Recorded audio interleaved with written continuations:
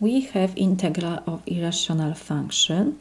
We know that we cannot have 0 in denominator, and under square root we have to have expression greater than or equal 0, so x plus 5 must be greater than or equal 0. So we have from the second inequality that x must be greater than or equals negative 5, and because x must be different than 0, so we have interval from negative 5 to positive infinity, and we have to subtract 0. So now first I will rewrite our square root to power form. So this is equal integral of x plus 5 to power 1/2 over x with respect to x. Next I will substitute x plus 5 by t square. So now we have to find derivative of both sides with respect to x. So we have 1 is equal to t dt to dx. So now we multiply both sides by dx. So we have dx is equal to t dt. Now we will have to find x, because in the numerator we have only x. From this equation we have that x is equal t squared minus 5. So we will rewrite our integral, and we will have t to second power to power 1/2. I substitute x plus 5 by t squared over x is t squared minus 5, and we have dx is 2t dt. Next we can reduce 2 and 2.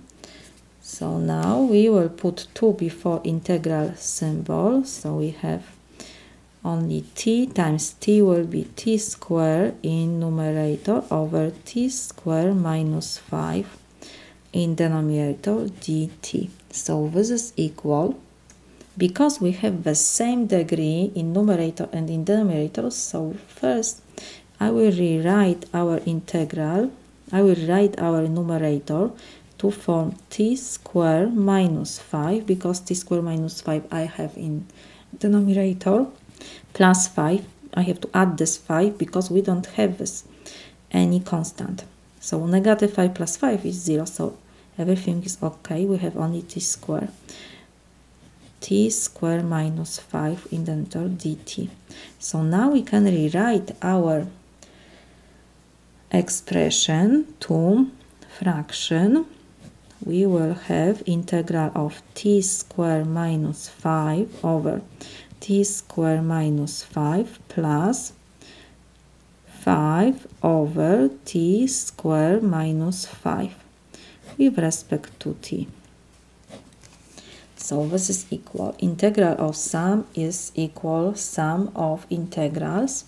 So we have 2, and in brackets we will have integral of 1 with respect to t, because t squared over t squared minus 5 we can reduce, and we have plus integral of 5 we can take before integrals, so we have 1 over t squared minus 5 dt.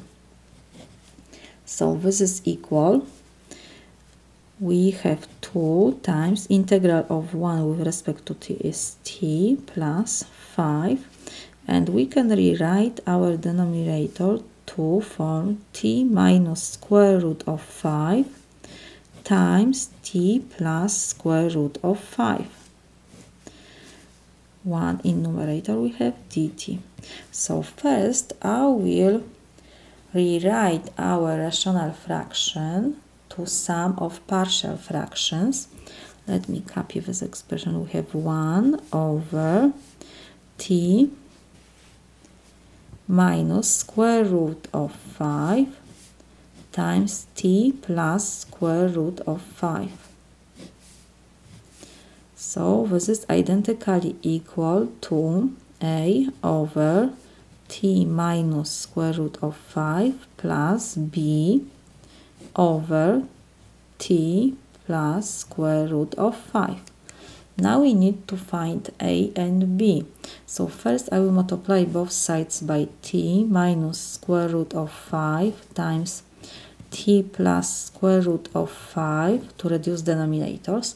So on the left side we will have only 1 is identically equal to a, and we have to multiply every fraction by this whole expression. So t minus square root of 5 will reduce, and we will have only t plus square root of 5 times a plus, and we will have b times t minus square root of 5. Now to find a and b, I will use substitution method. I will put first t is equal square root of 5. So on the left side we have always 1, so this is equal.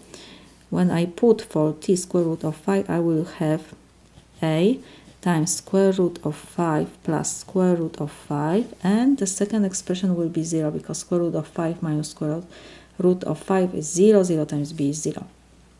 So we have 1 is equal to square root of 5a. Next, I will divide both sides by 2 square root of 5. So this and this we can reduce, and we have that a is equal 1 over 2 square root of 5, because we don't like to have square root in denominator. I will multiply numerator and denominator by square root of 5. So this is equal square root of 5 over 2 times 5 will be 10. Next, I will substitute t by negative square root of 5. So we will have on the left side is always 1 is equal. When I put negative square root 5, first expression will reduce, and we will have b times negative square root of 5 minus square root of 5. So we have 1 is equal negative 2 square root of 5b. We will divide both sides by negative square root of 5. So we have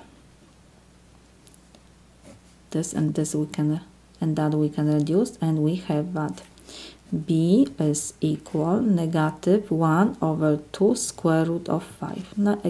Now we will multiply by square root of 5 numerator and denominator. So we have that b is equal negative square root of 5 over 10. Next, we can go to this partial fraction. We will substitute and b, and we can rewrite our integrand to sum of two partial fractions. So we have now, to copy first part. So we have 2 times t plus 5. Integral will be a is equal square root of 5 over 10, and we have t minus square root of 5 in denominator plus, and b is equal negative square root of 5 over 10 over t plus square root of 5. Integral with respect to t we have. This is equal. We have 2 times t plus 5. Integral of sum will be equal sum of integrals, and we can take constant before integral symbol. So we have 5 times square root of 5 over 10. Integral we have 1 over t minus square root of 5 with respect to t.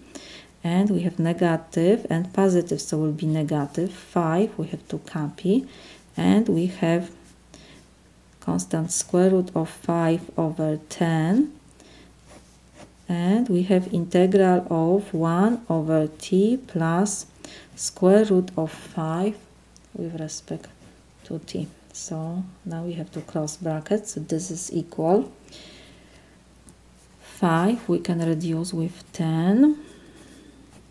Will be 2, and we have 2 in brackets t plus square root of 5 over 2. In numerator we have derivative of denominator, so our integral is equal natural logarithm of absolute value of t minus square root of 5 plus constant we will put at the end minus, and we have square root of 5 over 2. Again we have in numerator derivative of denominator, so this is equal natural logarithm of absolute value of t plus square root of 5, and at the end we will put plus constant c. So this is equal, we can do multiplication and we will substitute t by square root of x plus 5, because x plus 5 is equal t square. So t is equal square root of x plus 5. So we will have 2 times square root of x plus 5. 2 times 2 in the denominator we have, so will be only square root of 5. Natural logarithm of absolute value t is square root of x plus 5 minus square root of 5 minus, and 2 will cancel, so we will have square root of 5 natural logarithm of absolute value of square root of x plus 5 plus square root of 5 plus constant c. We can factorize square root of 5, and because we have the same base, we can use property of natural of logarithm, and we can rewrite this, that this is equal.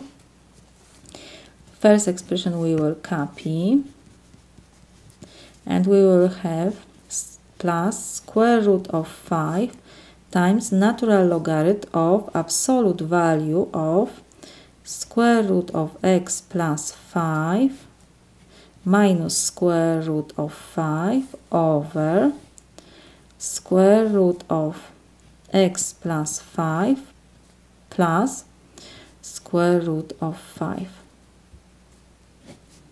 plus constant c. This is my solution.